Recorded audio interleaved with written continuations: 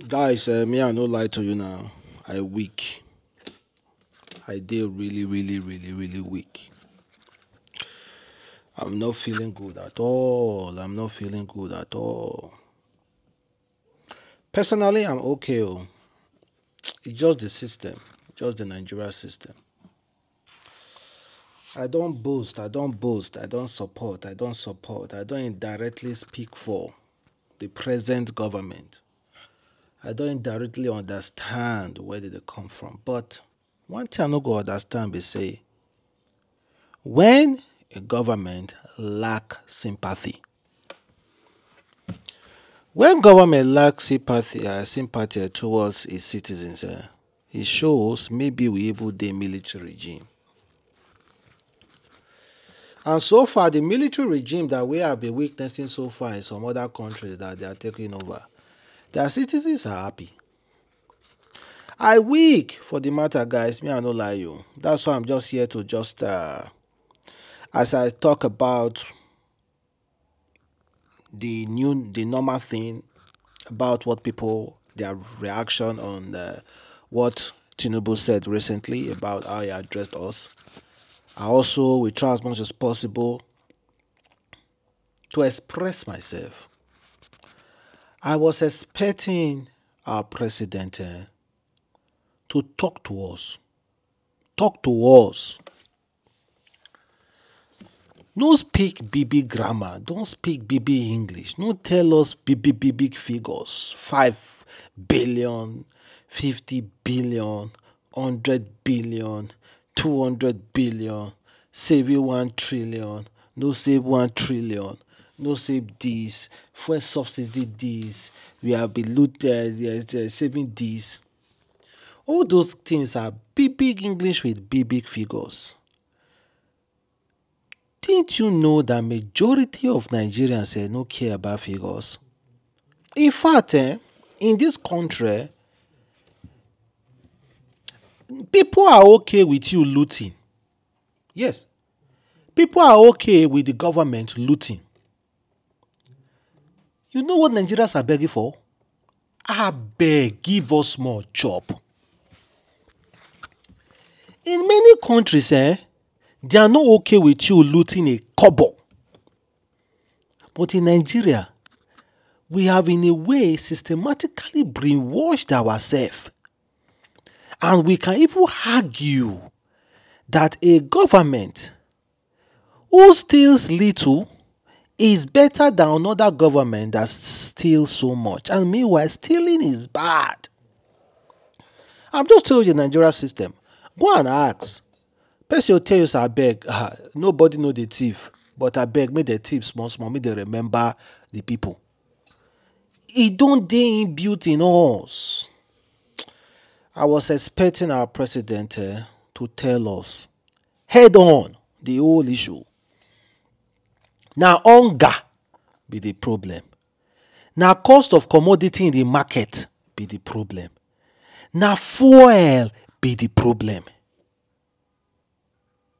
There is no assurance at all. Like I was expecting him to say, you know what? I promise you, very soon, within the space of 1 year, Nigeria will never experience any increase of fuel again.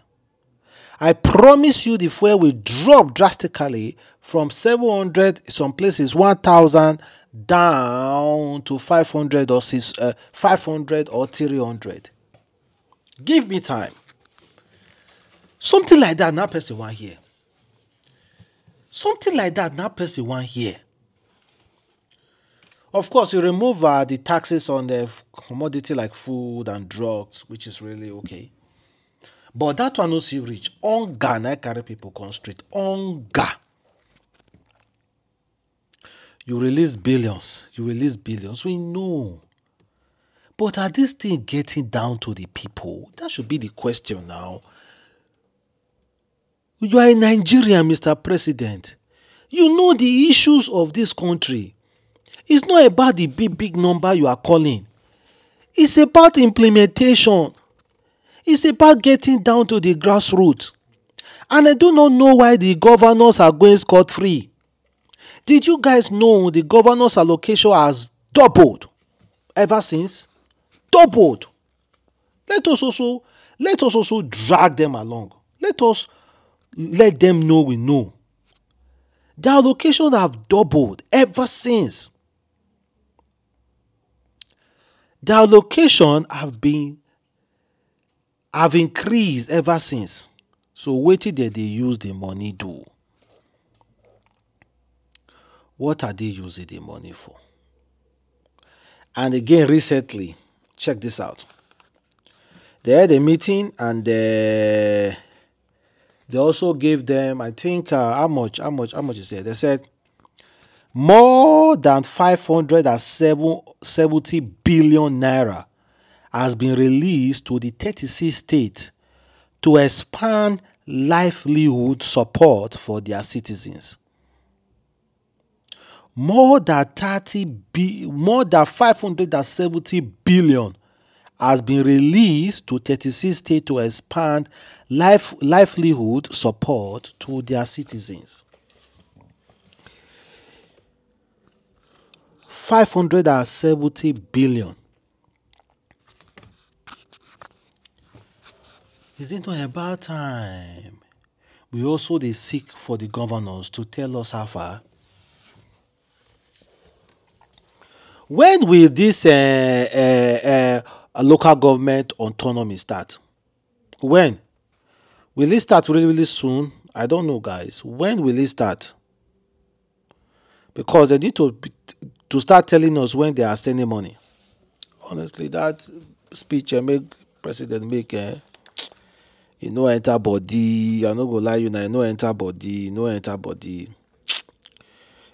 body at all.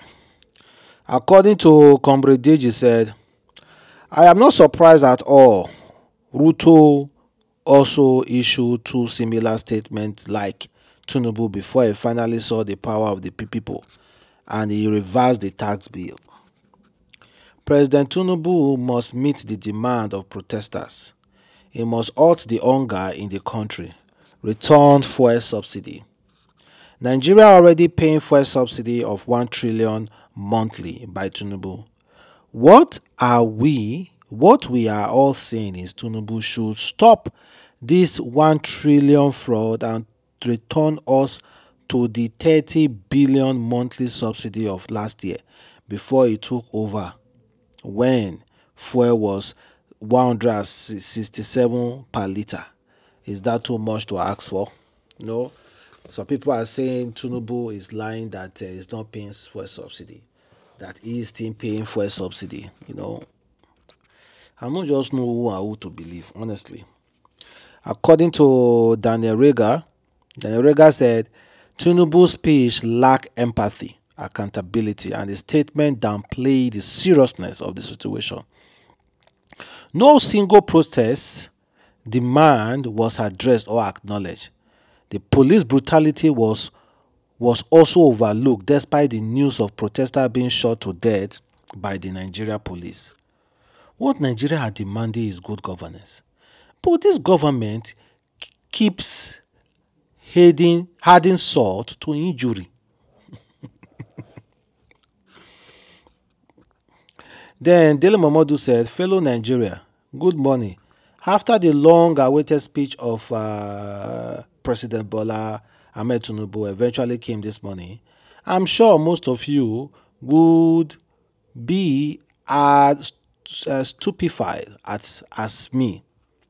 I must confess that I had little hope of Tinubu granting some concession to the aggrieved Nigerians.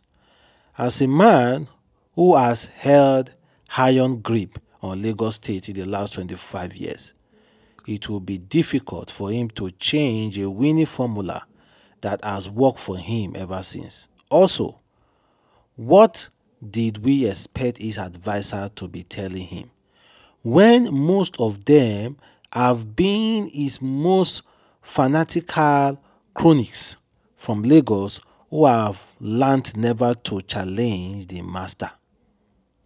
First, he said, then he said this is what he was expecting Tinubu to say. In view of the unprecedented vital suffering being experienced by Nigeria, we have decided to cut cost of governance drastically. Some minister will be scrapped and some ministry permanent secretary and all redundant personnel would be eased out. No official car will be procured anytime soon. The number of aircraft on the presidential fleet will be reduced to maximum 2. I offer sincere apology that we went ahead to invest in luxury item at this bad time. We shall place immediate embargo on subsequent purchase. Subsidy of petrol product will be reviewed thoroughly to ascertain the genuine cost and true billing of the controversial payment. While we hope to achieve this maximum of 3 months, we shall revert to the old price within this period in order to reduce the heavy burden of our people. We shall also escalate work on our existing refinery, without which we shall be thrown away loads of resources. Nothing has stalled our refinery other than reckless corruption. This we are blocking immediately. Instead of taxing civil servant and politicians to handle student loan and vocational grant, we shall engage reputable accounting firm and banks to set up modality for credit and activate the disbursement. That's coming from Dele Momodu. He said that is what he was expecting Tinubu to say and to address it quickly, but unfortunately, Tinubu no even send papa. Oh God. God, let me know how you feel, guys. Bye.